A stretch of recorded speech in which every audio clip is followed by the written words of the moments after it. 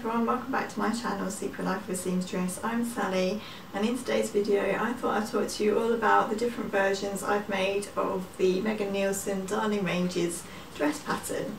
Now if you follow me on Instagram or on here on YouTube or on my blog, you'll know how much I love this dress pattern and how many times I've used it so far, with many plans to make different versions of it still. So this is the Megan Nielsen Darling Ranges pattern. As you can see, it's very battered and I need to store it differently somehow. But yeah, I've got 6 versions of the pattern to show you today. 4 dresses and 2 blouses, including the one that I'm wearing at the moment. So I will start with the one that I'm wearing, and that is this version. I'll just stand up and show you, which is version 1 on the pattern, and I made it in a viscose or rayon in this blue kind of leaf print fabric, and it's really lovely and really drapey.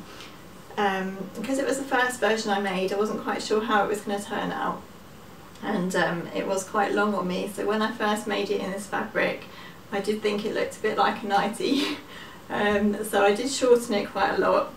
And in the end I left off the ties because I just wanted that kind of floaty drapey kind of baby doll type dress look, and yeah, I wasn't sure about it at first, but I think last summer I probably wore this more than any of my dresses because it's so light and cool and comfortable.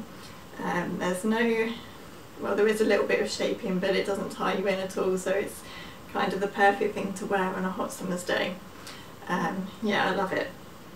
And it's turned out really nice in a viscose actually, which is not one of the recommended fabrics to use, but I really like this fabric, so I thought I'd give it a go, and yeah, I'm really pleased with how it turned out.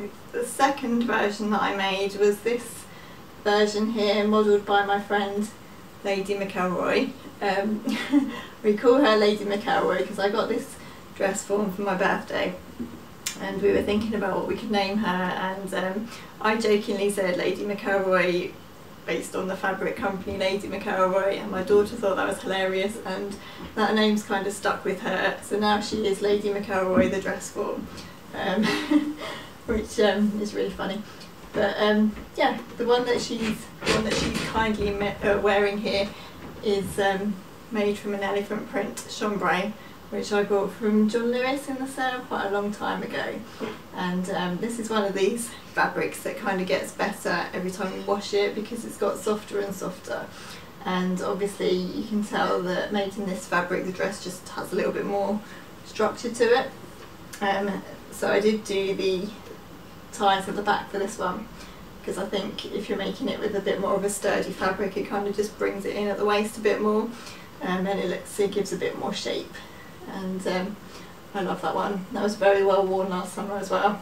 And then I just finished it with these ivory plastic buttons from John Lewis as well. Definitely one of my favourite makes. So the third version I made was a sleeveless version. I thought I'd try out a sleeveless version.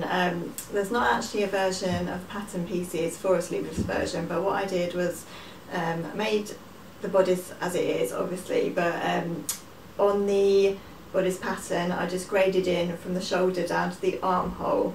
I kind of cut off about 1.5 centimetres off the shoulder and graded it down to the armhole just to give it a little bit more shape to the kind of the shoulder and the armhole piece. Is that what you call it? I can't think what that piece is, but you know what I mean.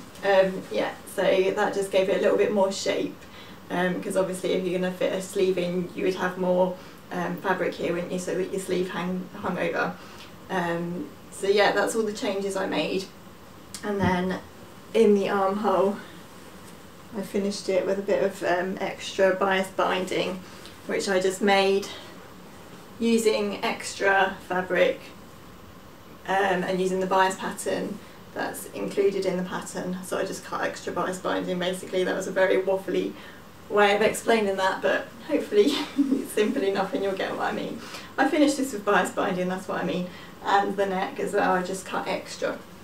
And yeah, I really like this. I haven't actually worn this out yet because I didn't finish it until the very end of summer last year, and then it got really cold so I didn't actually wear it, but I'm looking forward to wearing it soon when it gets a bit warmer outside and we can actually go out again. This fabric was another John Lewis buy actually that I got in the sale. It's like a quilting cotton actually, I think, with like a Westie print on it, and it's a really nice blue colour. You can tell that I've gone with a bit of a blue theme with all of my dresses, apart from the last one. I do like blue and I like denim, so yeah, I'm sure you can tell that.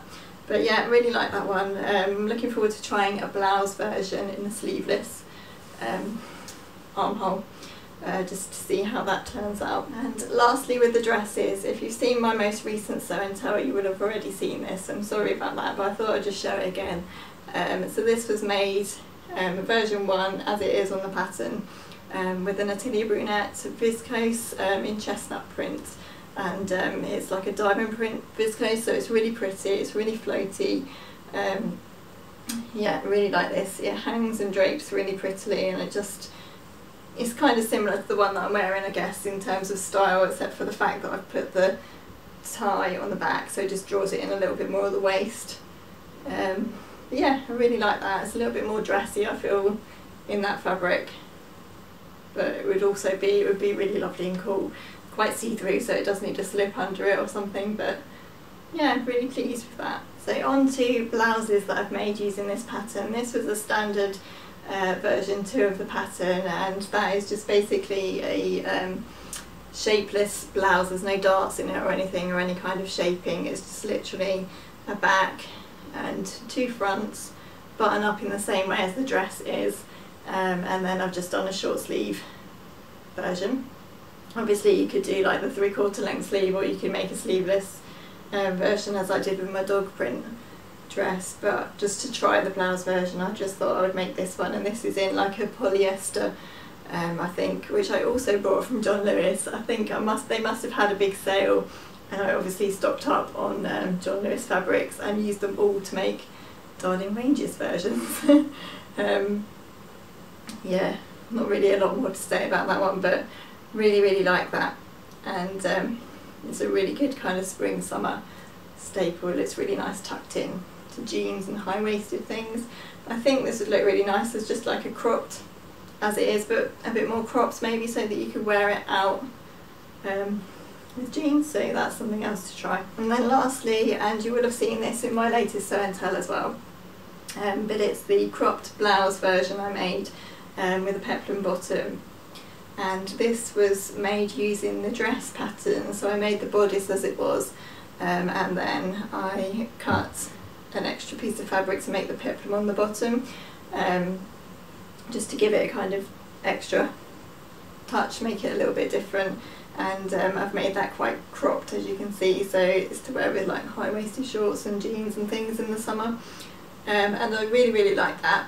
As I said in my other video, I think the only thing I would have changed is just to make this bit open, so that it would have all been a blouse rather than having to put it over my head. This is made from an Atelier Brunette double gauze fabric, and it's got little embroidered cotton gold dots on it. It's really pretty, really beautiful soft fabric, and I think that would be really comfortable and really cool to wear in summer and spring. I thought I'd just finish with some exciting news, and that is that I finally managed to get a copy of this The Tilly and the Buttons Make It Simple book, and I'm really excited to get sewing some of those. I think I'm going to start with the sapphire trousers because they look really quick and easy to make, and I've got some fabric that I can use for those. And I also want to make the play suit, the wrap front bodice play suit, and I've already got that one cut out actually. So I'm really excited to get on with those. There's so many lovely patterns in that book, and I think out of all of Tilly's books, this is probably the one that I'm going to use most. I think a lot of the patterns in here are really things that I would like to wear and like to make for my own wardrobe, and hopefully I'll have a couple of new makes to show you soon. That's it for today's video. I hope you enjoyed looking at all of my different Darling Ranges dress and top patterns. It's just thought it was something different to kind of film and show you. I would love you to subscribe if you haven't already, and I'd love you to like the video if you've enjoyed it, and please do leave a comment or a question down below if you've got anything to say. I'd love to hear what you think, and I look forward to seeing you in my next video. Bye!